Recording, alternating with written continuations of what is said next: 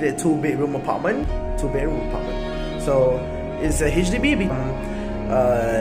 They wanted to see how it looks like, because I already did a little bit here and there, but it's not. So basically, I'm just gonna show you around. This actually I designed it myself, because at the end of the kitchen, so it's just to create a look, whatever.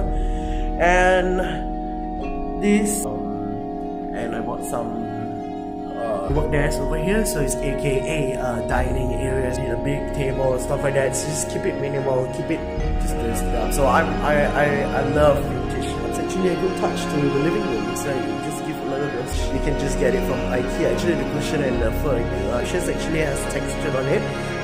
It's just to give stuff. That's it. And also my room. I shouldn't be doing this built-in space until I'm comfortable. Okay, where is the? That's about it. I will be planning to complete